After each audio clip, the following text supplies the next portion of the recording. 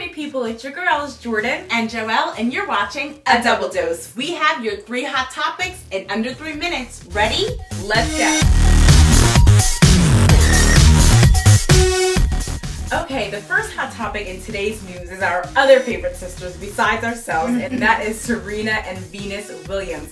The Wimbledon is going on, and Serena did beat out her older sister to advance the next step to the quarterfinals of the Wimbledon. But of course, in true sisterly love, as soon as she was finished, she took right to Instagram to post about it, saying that she loves her sister and that it's just all fun and competition, and they might not get many more moments like this because of their age.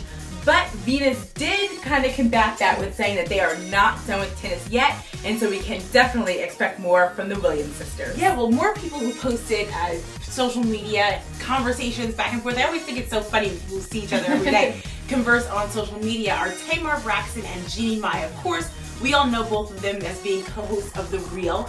And Jeannie Mai's been under a little bit of fire lately for sticking with the Miss USA and Miss Universe pageants.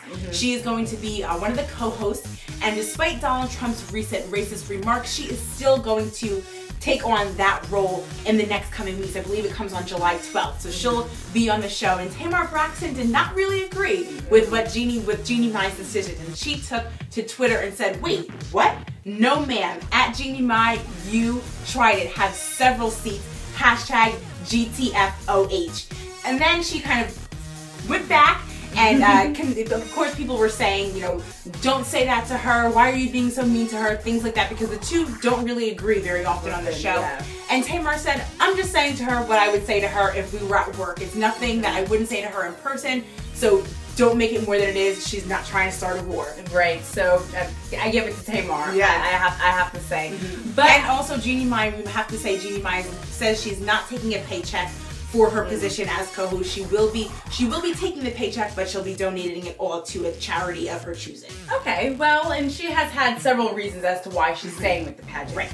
But our third hot topic is a little bit of a heartbreaker, but I think we all saw it coming. Kourtney Kardashian and Scott Disick have called it quits. Now, the two have 3 children together, Mason, Penelope, and now baby Rain.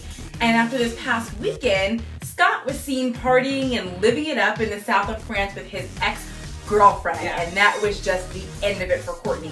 It's all reported, but of course both E! Online, Glamour Magazine, and Us Weekly have all reported it. So those are pretty reliable sources for this entertainment news. Yes, so we'll see what happens in the coming weeks. Yeah, well, that does it for us with our hot topics. Of course, you can follow us all week long.